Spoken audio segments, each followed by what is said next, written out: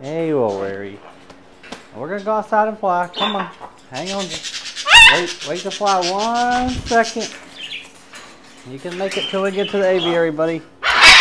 You can do it. Alright, now you can fly if you want to, Larry. Yeah, I know you're excited. So I'm assuming, guys, if you're watching this video, then maybe you watched the first one when Larry was a baby. And so this will be number 2, raising Larry. And a little disclaimer in this one. That's not the disclaimer. He's really excited. Well, don't eat my glasses. Don't eat the glasses. Alright, let's get up here on your perch. Get up there. Troublemaker. Get up there. Go on. He's just not going to cooperate.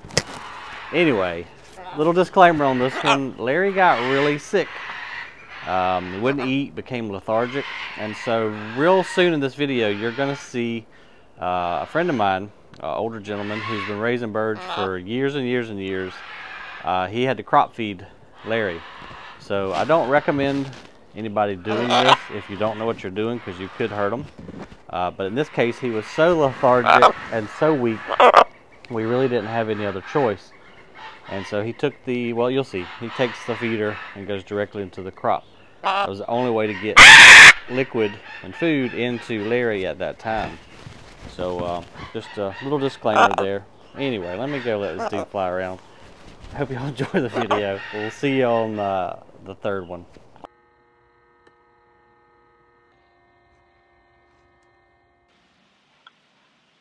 So I'm going to have to voice over this part because this was kind of late at night. Everybody was sleeping. I couldn't really talk. Plus, I was really trying to focus on getting some food in this little guy. And for those of you who have raised a bird before, you can already tell I don't know what I'm doing. But I was trying. This syringe had this really long metal tip on it. And it just wasn't the right thing to be using, but I didn't know any better. So you can see, you know, he just really doesn't have a real good bob reflex. When you touch the side of their mouth, they really should just start bobbing. So I don't know really why he got sick. I thought maybe I'd aspirated him, but from talking to others, if I had aspirated him, you know, he would have been dead pretty quick. Birds go down here real quick, and so aspirating is getting food in that side of their lungs, basically, or air sac, and infection will start, and they'll be dead, you know, within a matter of hours. So don't believe that's what happened. I don't know if it was just the change of his mother's food to the formula. Not really sure. But he just kept getting weaker and weaker. And I did get some food in him. But he just kept going downhill and became super lethargic. And then I couldn't get any food in him at all. It would just sit in his mouth and he would just kind of gag. So maybe if you guys, if there's anybody watching who does have a lot of experience, you know, maybe you have some ideas or, you know, remedies or what have you. So feel free to put those in the comments below. So I took the metal tip off of it here in just a little bit and tried it that way, and that worked much better. I ordered some different syringes after this, and sorry my big stupid arms are the way, but you can see I removed that metal tip and now just giving it to him with the plastic syringe. Seemed to work a lot better. He did take it, and he did eat, and I never heard him aspirate. I even took a stethoscope and put it to his back and didn't hear any fluid or any raspiness. So again, not real sure what happened, but he did have kind of like I thought it might have been a compacted crop at first, just the way he was doing that gagging reflex, because I've had chickens do that before. They get stuff, just they eat. Mine in particular ate a bunch of old wet straw, and it got in the crop and just got tight and she couldn't pass it, and that's a compacted crop. And they'll give you that kind of like they're trying to burp, or either they're looks like maybe they're choking. They'll stick their head out and stretch their neck trying to get that material through. So I thought that might be what happened to this guy, but don't believe that was the case either. However, his crop was super tight when I got him out of the nest. Excuse me. So not real sure, but nonetheless, he's doing fine today. And again, I'm just showing this just because if anybody else has a similar situation, maybe it'll help them out.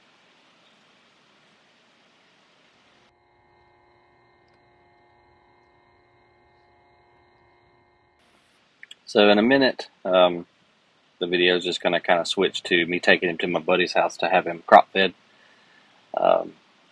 But you can see his crop super full there. And I don't have a lot of video of him being super lethargic just because I was super worried about him versus filming. So anyway, here's the clip where we take him to my bud's house to get him fixed up. Just to warm the syringe. Yeah. Well, that's a fancy one, great day. And let's see, does it have a CC mark? It doesn't. Yeah, it does. Oh, it's hard to read it. It is. I can see the ML side, but I reckon that's 10 right there and 20 there. I would assume so. I tell you what, I'm gonna just it at 10. go to about 10. Yeah, because hot shot. And see, you just slide it and keep it over to the side. Okay. And it just, see, it's just as easy as it can be. You can feel it down in this little crop. Okay. Yeah, he's like he wants to take it. Look at there. See, now are you holding him pretty steady? Because I would worry if he did. Well, if he was stronger, he would do that. But he's just weak. See how he shut his eyes now? Yeah. But for that Pedialyte, it's just like it's like if you understand that you're not trying to put it in a tube. Right. It's just skin next to muscle. So and you want to keep it to the side so you don't hit that middle slit in that tongue. Right. Now, are you trying to point the tip out just a little bit to ride the skin? No, I just keep it over to the side. Just okay. See. Now see if I pull it, you could. Well, at least you got that kind of response, big boy. He didn't like that. Well, that's good. Yeah.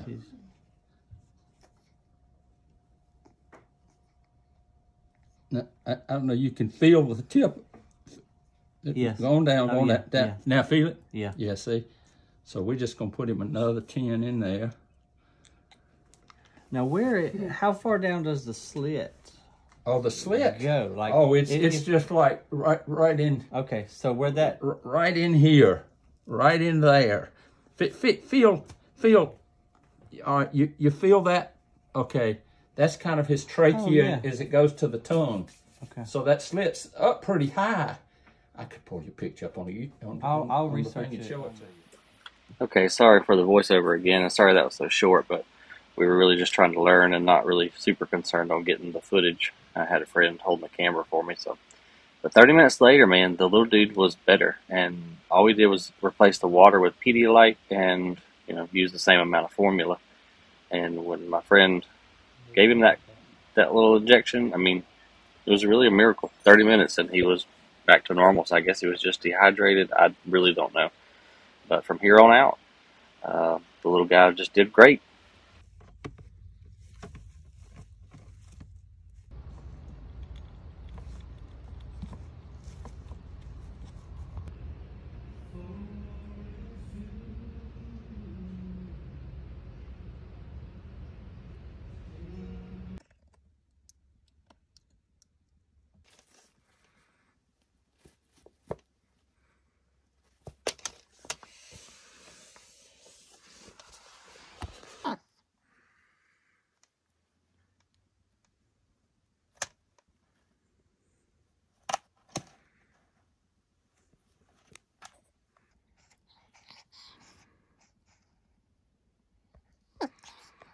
Are you gonna fly away?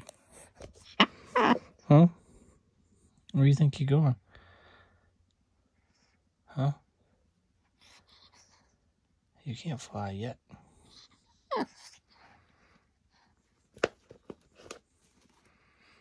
You can't even walk yet.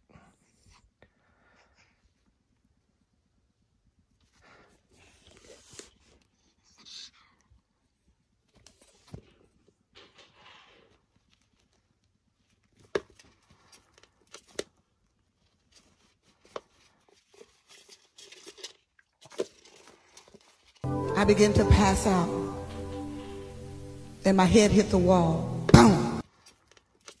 Good stuff.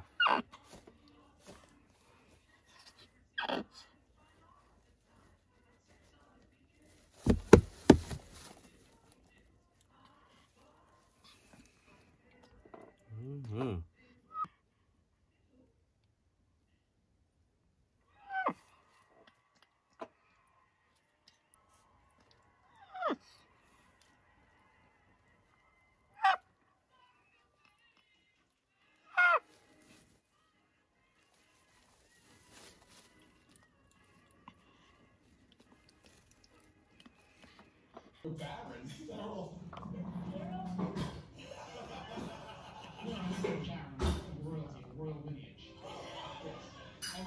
Come over here, Larry.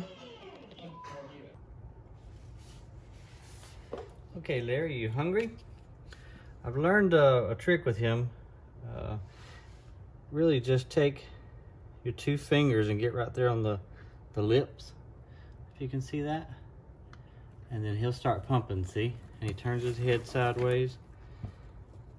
So I just try to keep this in the corner of his mouth. I won't set him. He pushes all the mulch away to get down to the heating pad. And then he slips and slides when I'm trying to feed him because he gets so excited. All right, here you go, buddy. Get right in there. And then he starts pumping, I start pushing. And then I'll quit so he can swallow and take a breath. He took about 20 cc's then.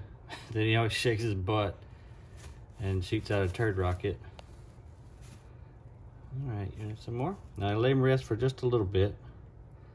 Then we go in again, but he stops pumping after that first feeding for whatever reason. I don't understand. Maybe if you guys know, you could comment. But I mean, I'm hitting all the triggers, and well, he was kind of doing it that time. He just kind of gets lazy after the first initial dose. Here you go, buddy. All right, come on. Here you go. Turn your head that way. All right. There you go. And I just try not to feed him too much at a time, so that was only like 10 cc's. And then I just check his crop, make sure I don't get it too full, but he needs probably another 30 cc's. Here you go, buddy. Go. There you go. That's good, boy. Is it good? Is it good? He's got a lot of feathers coming in. Pretty black down here, and obviously yellow and orange. It's gonna be a pretty bird. It's got every color of the rainbow. All right, you want some more? Huh? You want some more? So they have like little rubber lips right now on the top. And so he's wanting to feed. He's just biting on my thumb. So I kind of use my thumb sometimes, just depending on how he's wanting to eat. I'll put my thumb in his mouth a little bit, and that will trigger him to start pumping, which is the up and down head movement, which is natural for the birds. Okay, we'll just go in the corner there. Gave him another 10. Sometimes I just kind of keep my finger right on the tip, just because he gets so excited he'll fall over. So I'll just keep my finger, just kind of hold him up a little bit. Check your crop. Yeah, you still need a little bit more. All right, ready?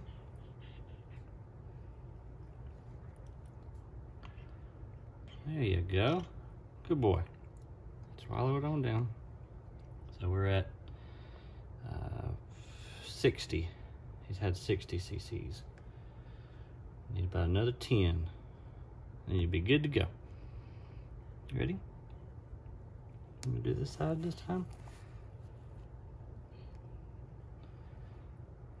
There you go. Solid down. Good boy.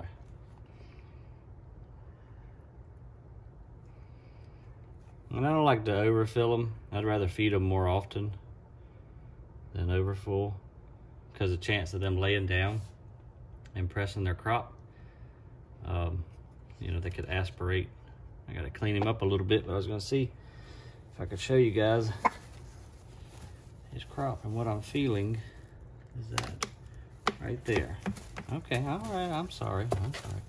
So we just wanna make sure that it's not, it's like a water balloon. Just wanna make sure it's not too full, and that's about right there for him. So he can chill out now and probably go back to sleep, but he's doing really good. He's eating well. He's standing up, as you can see. Get you a little closer.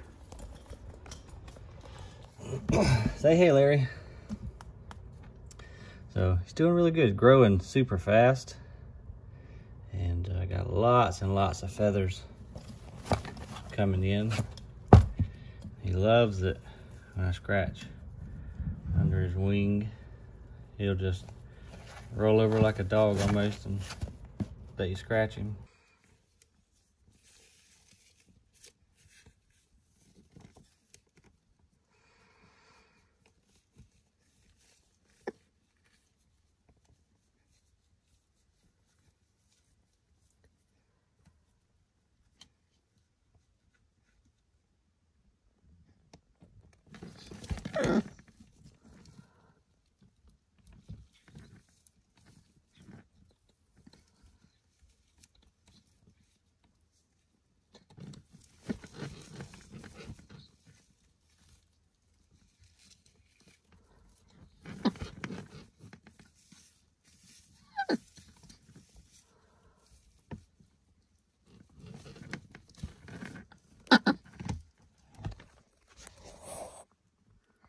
All right, good night.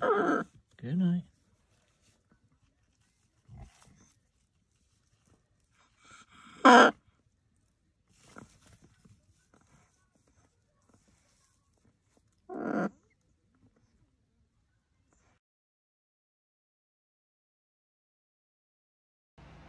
What do you think, Larry? Larry's trying to learn how to walk, and concrete's plenty of grip to it, but he's having a little trouble. Stand up, boy, you could do it. Want to get back in your box already? No, you don't. You want to stretch out.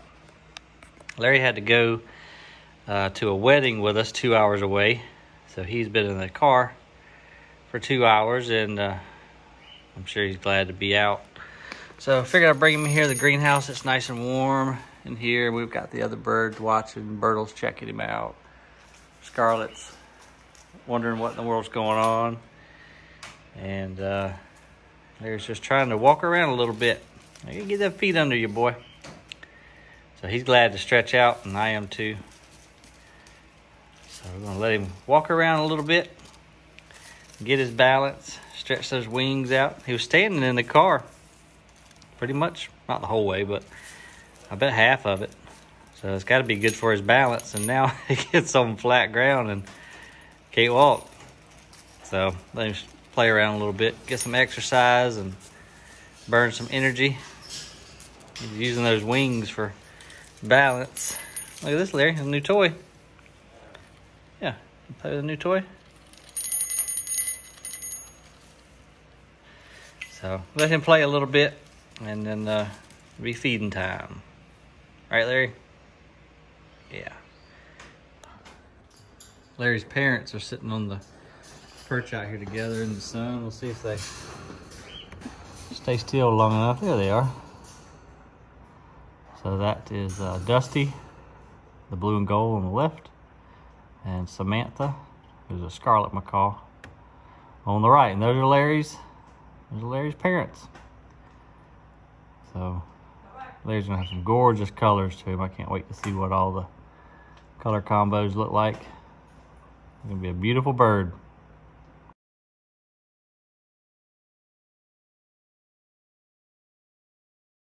This is just another pet warming pad. I've never used this one, so I've got to monitor it and make sure it doesn't get too hot. And I'm going to put it back here.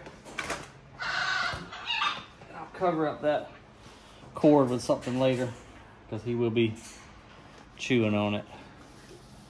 I'm going to attempt to put this in the bottom. I'm trying to find something to give him traction, so I'd love to know what you guys use.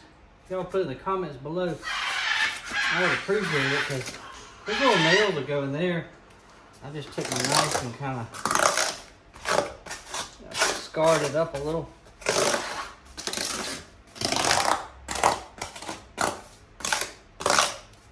So he could get some traction. I think I'm actually going to take this, lay it out. So he can just kind of get up right there and get warm. And I can keep it from pooing all over the thing. This is removable, so we can wash it. And of course, while I'm videoing, the birds outside just want to go insane like normal. I was using the wood chips, if y'all remember in the beginning, and I thought maybe that might have contributed to his sickness. I thought maybe he might have eaten one. It got hung up in him. I don't think that was the case because my buddy said that if he did swallow one, then he'd be able to feel it in his crotch, you know, by kind of just rubbing around when he's empty. And he didn't feel it, so I don't think that was the case. There you go. Yeah, that's one. All right, mix you up some food. So I'm gonna turn the hot water on. And rinse his syringe. This time I got off Amazon. 150 milliliter syringes. The only thing about it, this gets dry. This O-ring. So I've been taking a little bit of olive oil and just rubbing it around it. And putting just a teeny bit in here. It slides up and down really nice. If not, I mean, it's like, it gets impossible to move it because it gets so dry.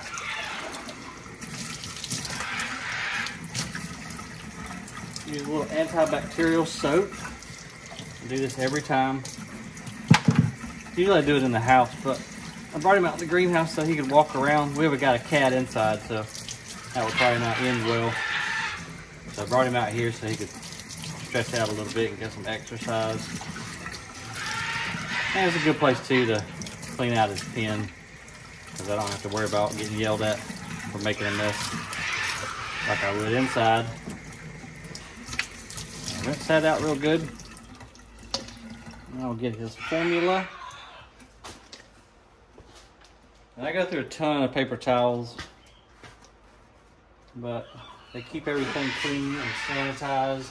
Kind of, you know, because I can lay it right here and I have to worry about it touching anything dirty. They're like SpongeBob. I felt like a crazy person, honestly, going up into these people's home for the weekend. The bird, but I'm gonna go to the wedding and the bird's got to eat, so Larry had to come with. Let's rinse this out really good. I started out with KT brand, the K-Y-T-E, and then switched over to this one, and I can't remember the name of Higgins. This is Higgins. Smells like bananas. Really, I'm doing a 1 to 2 ratio. Yeah, it smells like a banana smoothie. And we just want to stir this up really, really good. I had to go inside and use the microwave. I got it at like 112 right now. But by the time we get it to the right consistency, which is kind of like that, it should be to the temperature that we need. I swear to that bird, every time I say a word, he's like, all right, yeah, he's filming. Just yell, everybody. So, see, we're still at 113. Blow it.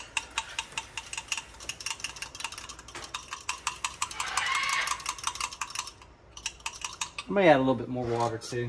That'll help cool it down, but it's just a little, Larry doesn't do well with it kind of thick like this. Almost seems like it chokes him a little bit. But I like to get it pretty runny. He seems to do a lot better with it. That should be good. And hopefully the temperature should be about right. Still a little too hot. A few more stirs. It should be good.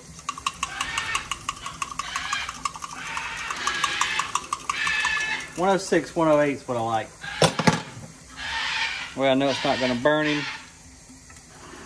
There's 109, 111 still, of course. It's not going to cool down because I'm trying to film and show you guys this, so it'll not cooperate.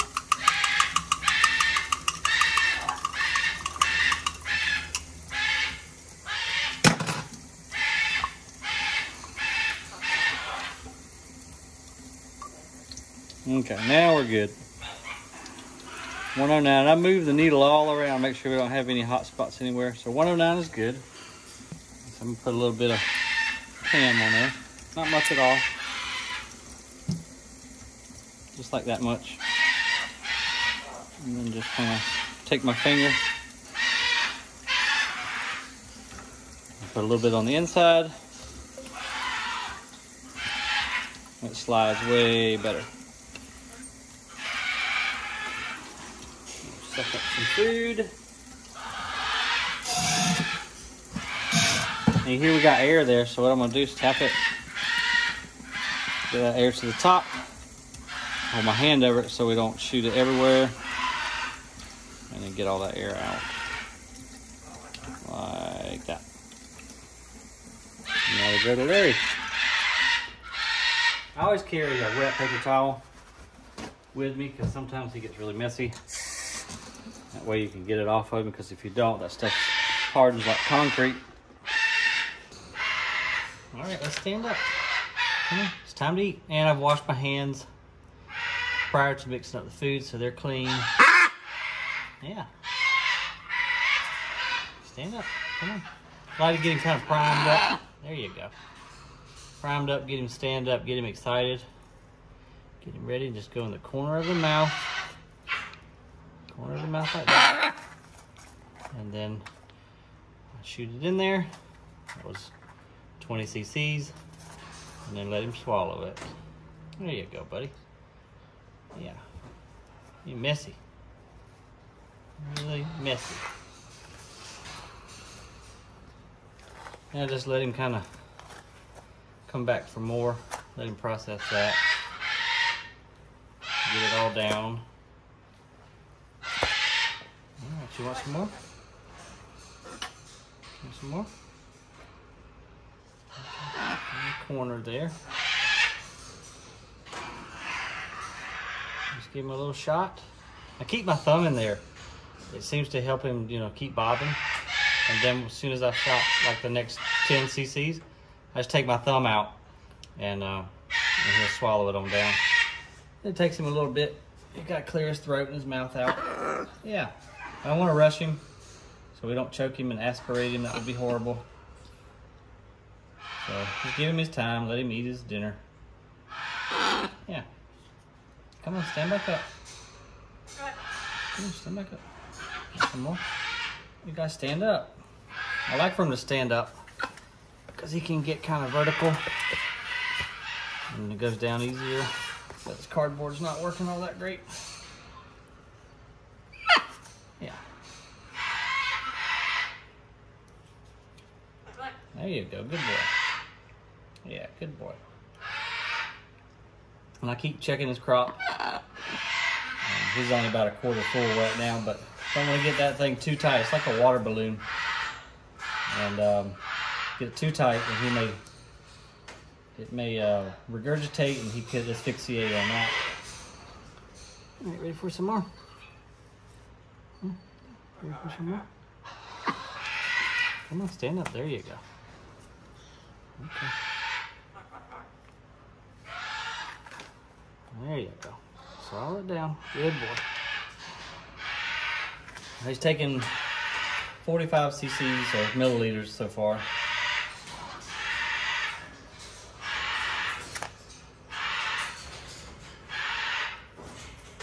And I'll just let him rest. Take it at his pace. Alright, you want some more? And I kind of wait for him to stick his head up like he's doing now, then I know he wants some more. Shoot a little bit more. Take my thumb out, and he swallows it right down. Just show him your crop, Larry. This is what we're filling up. Is this crop on the front of his body there. I know, calm down, calm down. I'm just showing. So this part right here, that's his crop. We got a mosquito in here, Larry. We're gonna go back inside after this, Larry, because I don't want mosquitoes biting you. All right, you want a little bit more? Do you? A little bit more? Huh? You want some more?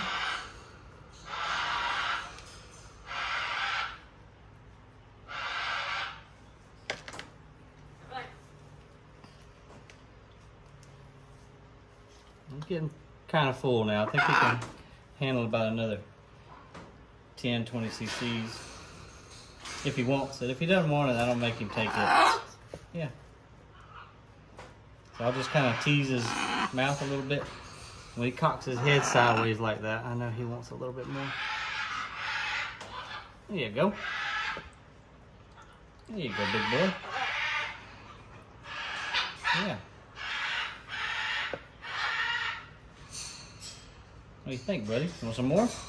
I think he's getting about full. So he's taking 70 so far. I'll give him a minute to see if he wants any more. Another little shot? I think he does. Yeah, he does. Okay. That's probably all I'm going to give him right now is 80. Because his crop's kind of full and I don't want to risk him regurgitating. Right, bud? Right. Is that good? Yeah? I hear you. All right, let's go inside. And we got your other cage cleaned out now. We'll put you in it. And keep these mosquitoes away.